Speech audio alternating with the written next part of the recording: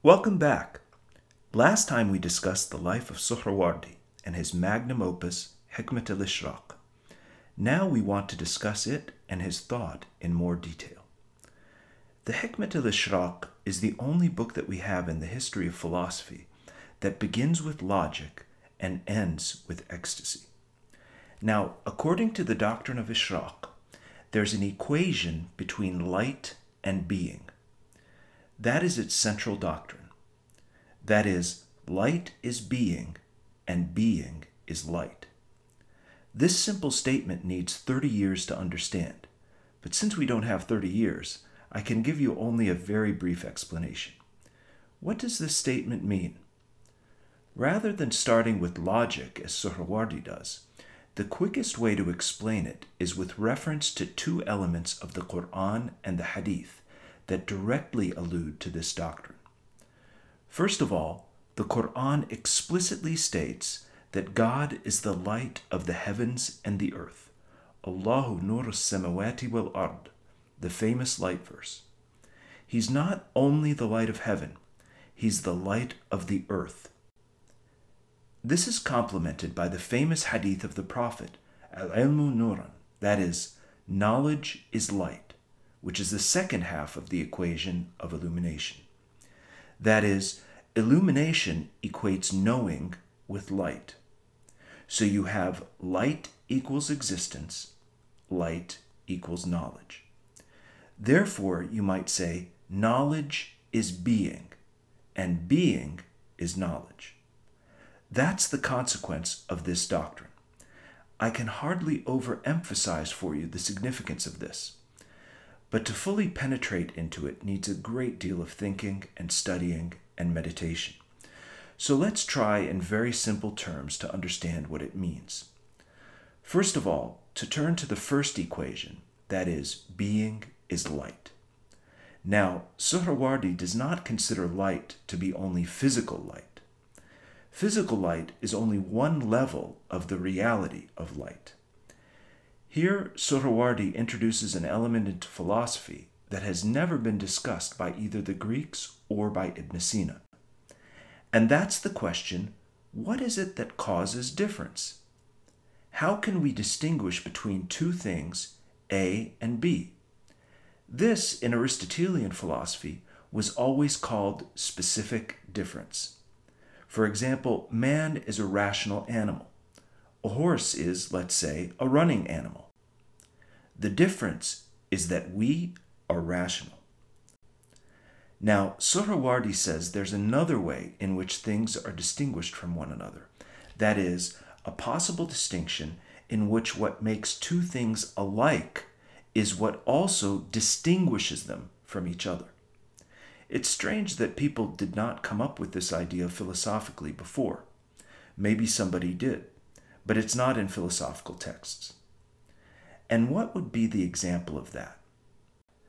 The best example of that is light.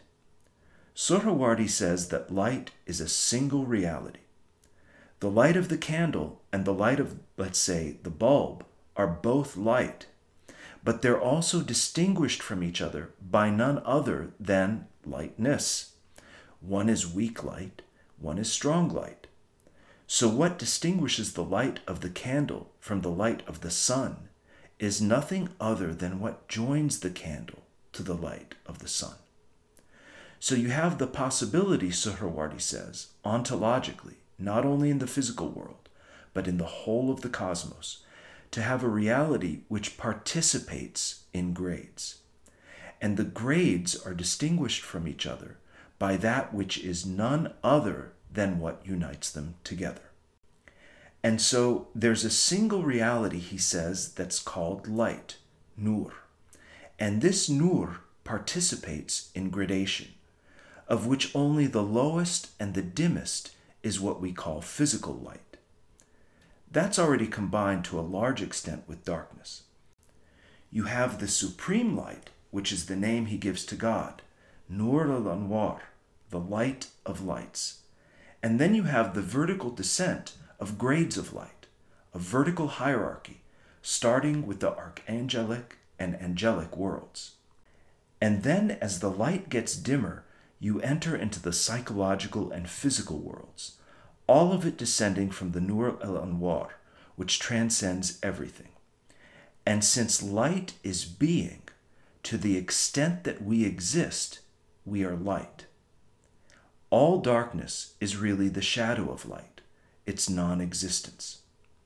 So for Suhrawardi, physical light is simply a lower manifestation of the higher lights, which includes those in the psychic world, and then higher than that, the intelligible world, the angelic world and the archangelic world, and finally the divine light, which is infinite, and which emanates all of these levels of reality without itself being affected by them. The sun is a perfect symbol of this, and it's here that Suhrawardi takes many symbolic teachings of ancient philosophies and religions of Iran and incorporates them into an Islamic framework. Now, within the soul of a human being, our soul, all of these levels are present.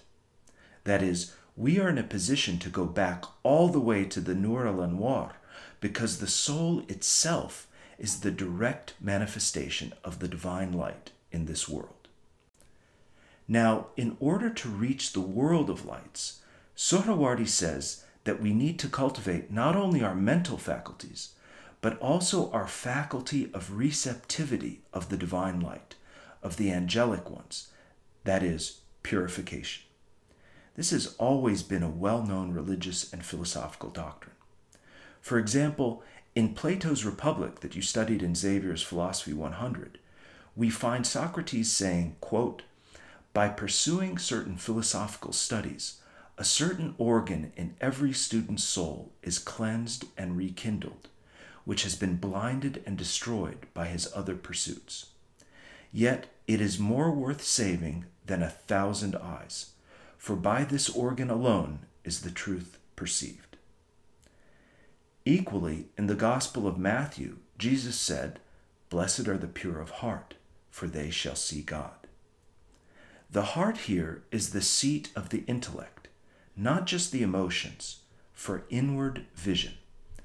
And the Quran asks, quote, "Have they not journeyed upon the earth that they might have hearts by which to understand, or ears by which to hear? Truly it is not the eyes that go blind, but it is hearts within the breasts that go blind." Unquote. Spiritual realities and truths from God can be seen through the intellect, which is a sacred divine instrument that is the principle of reason and is related to the instrument of revelation itself, as previously discussed. This concludes this segment of the doctrine of Ishraq. In the next segment, we'll further clarify the distinction between reason and intellect, learn what Suhrawardi says are the necessary steps for us to reach the world of lights, and what the equation between knowledge and being implies for God's knowledge of particulars.